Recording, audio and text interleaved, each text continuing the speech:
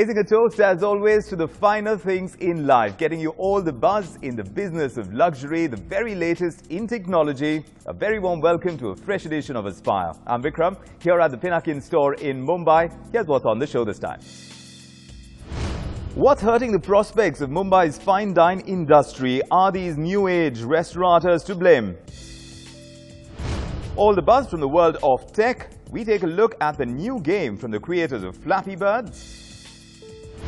And a phone that would make even the iPhone feel like a budget device, the new Virtu Signature Touch.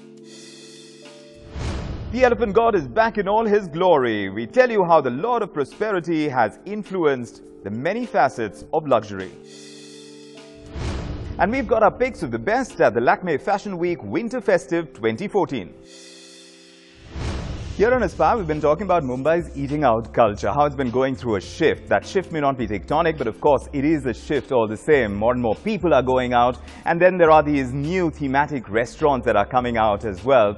The people who are driving it are in their 20s and 30s, these new age restaurateurs, and they're seeing great potential in the growth of this side of the business. And of course, for people like you and me, we're getting more and more spoiled for choice.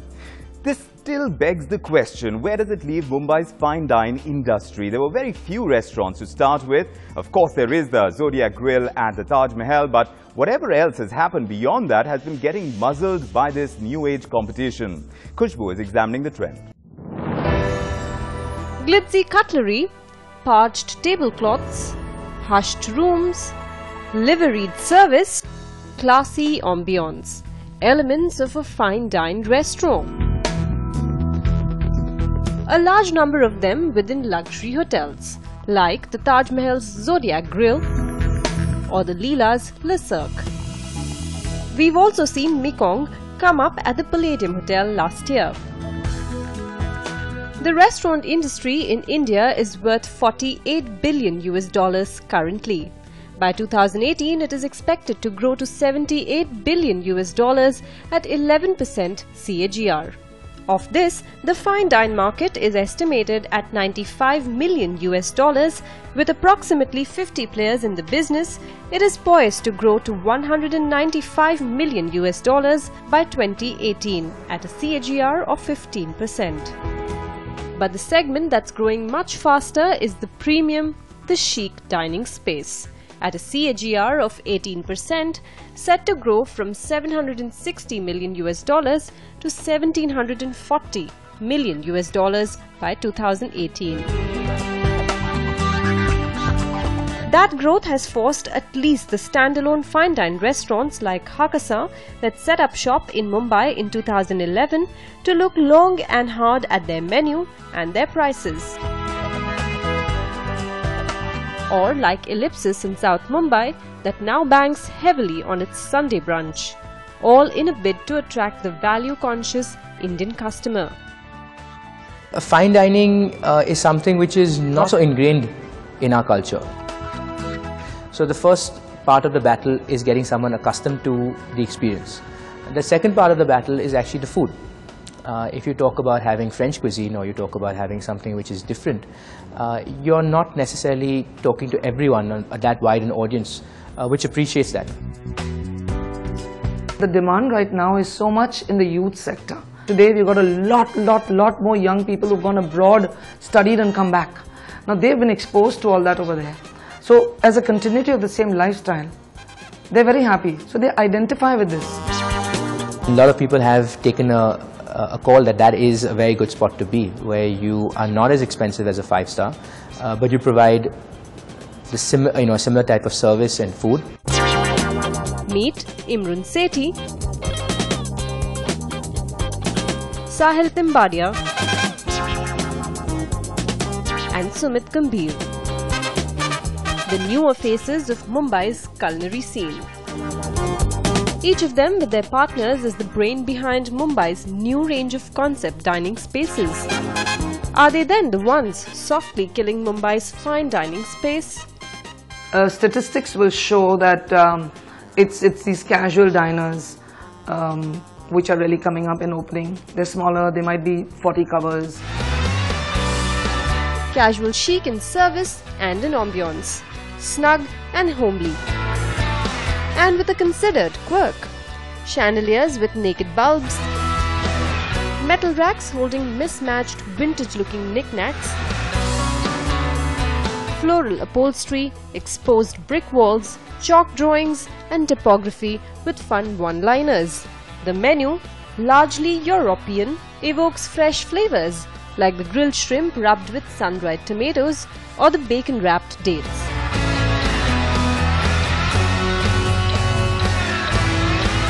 Following your heart and creating newer concepts and dining experiences seems to be the theme in the restaurant business. I am sitting with Imran Sethi of Tatulia, who's seen roaring success in Pune and has now finally come to Bombay. Imran, for one, wanted to be a DJ. He also pursued the management side of things, and now finally he is in the restaurant business for the past 6 years. We've seen a spurt of these new casual dining kind of concept restaurants come up, which are giving the fine dine space tough competition. What do you think is causing this shift? It's non-intimidating. It's about being comfortable in your own skin. It's about being who you are. Like, people can come dressed up, some people can dress down, and still everybody fits in together. I feel generally people are traveling so much more today. They're seeing things around the world, and when they come back to India and they feel that, wow, what if there was a place like I went to in my last holiday and you can make that here. So I think everyone is aspirational, everyone wants to do new things, they want to bring new concepts back to India. That's the thought that excites Sahil and his partners Neville and Anup, the band of boys who run rooftop resto bar Bonobo in Mumbai's Bandra since 2008. 4 years down, the boys have created this, the Jam Jar Diner in Mumbai's suburb Versova. From Bonobo's wild jungle theme to Jam Jar's grandma's living room setup, both are distinctly different, even in their menus. Now in 2014, the boys have this, Cafe Nemo. Tucked away in a fisherman's colony here in Worli, this isn't quite the spot where you'd come hang out with friends over drinks, and a fine dine restaurant for sure is never going to step into such a space. But that really is the idea that young restaurateurs are bringing to the culinary scene here in Mumbai, where they spot a location and convert it into an entirely new concept restaurant. Clearly, theirs is an appetite for risk, but it's measured risk. Just like Tatulia, located in Shivaji Park, has taken on the challenge of converting a non-hangout spot into a happening one for restaurant junkies. With Cafe Nemo, the partners have a retreat in the middle of a veritable village. Each room at Nemo has a different vibe and decor. Though casual dining, it's the cafe feel that plays strong here. This place also has a unique history. Each room used to be given to a Sindhi family after partition, and we didn't really change a large part of it. We wanted to do a quick turnover and start. Each of the rooms share the monochromatic theme, with artsy walls, the Mumbai map hand-drawn on the bar counter and lots of greenery. On the menu, a whole mix of cuisines. The thing we focused on was on the food and the lack of any particular cuisine per se. This formula works for us. We want to shy away from being too serious. And that rules out fine dining, because it is serious. Besides, the costs are higher, innovation is lesser, and business is restricted only to weekends. On a day-to-day basis, very few people will actually appreciate going to a place which is quiet. The only takeaways from your experience are the food and the service. You don't really have contemporary music playing, or you don't have sort of a young vibe to it. I think that's what people in Bombay really look forward to nowadays. And hence the choice is clear for young restaurateurs. Consider investments. A casual chic diner would take about half as much to set up than a fine dine restaurant, and reaching break-even would take about half the time. The phenomenon is taking over further down the south of Mumbai as well. Say hello to the Pantry. This one run by 3 partners, Pankil, Sumit and Abhishek, who form Neighbourhood Hospitality, already the proud owners of the bustling gastropub Woodside Inn in neighbouring Colaba. The pantry does look like it just got imported from an old French colony. The high-beamed ceilings, pastel shades, kettles spread across, vintage utensils and glass jars all invoke the homely kitchen feel. Post Woodside's gushing vibe, the pantry is a stark change. It doesn't have a bar to start with, it uses fresh and local produce for the food, and it's their first attempt at baking too. Oh, and the free Wi-Fi sets the mood going for those scouting for a place to work out of. We love the neighborhood we're located in, and we believe we want to spend a little more time on the concept, try and see where we can learn a little more from our guests. We spend a lot of time at the pantry as well, speaking to guests, getting feedback from them, and we believe it's still at a nascent stage. Clearly, these guys are explorers, almost always serial entrepreneurs, and they are keen not to repeat mistakes that have marked the end of many other restaurant chains. Connecting with customers, maintaining affordable price points, keeping menus on the churn are factors that keep them in business. I see chic casual dining really being the, for lack of a better word, a substitute for the fine dining experience. If you're looking at the higher end of the casual dining spectrum, that is definitely a place where a lot of people will get into, and a space that is going to grow quite well and quite rapidly. Whatever happens in the world makes its entry into India via Bombay. Delhi, it catches up. Pune is this Bangalore. These are the 4 cities which it all happens. So yes, it's happening because people from all over, all the states of India are traveling, and nothing is more glamorous and attractive right now than the food industry.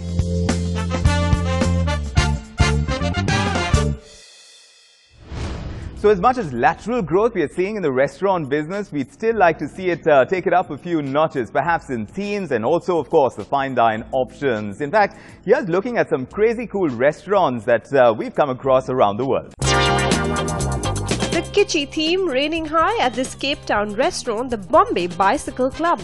It's a theatre in there with the gaudy placement of quirky antiques, musical instruments, chairs and a giant tiger on a bed hanging from the ceiling. Also this swing-like seating arrangement for a fun night to remember. The Dolce & Gabbana Gold restaurant in Milan, as the name suggests, has the gold theme going throughout. Yes, not real gold, but it's all too glitzy. The regulars of the likes of Kylie Minogue, Kim Kardashian and Paris Hilton. The Help Yourself theme takes a whole new meaning at this bizarre joint in Hamburg in Germany. Schwerellos and Zeitlos. Once you get a table, you got to place your order on touch screens, make the payment and wait for your food to arrive on these large roller coaster-like tracks. No waiters, no service. What happens when? No, we're not asking. That's the name of an eatery in New York. It's a temporary restaurant installation that transforms every 30 days for 9 months, offering guests an ever-changing culinary, visual and sound experience. Water babies will love this one. Etha in Maldives sits 16 feet underwater.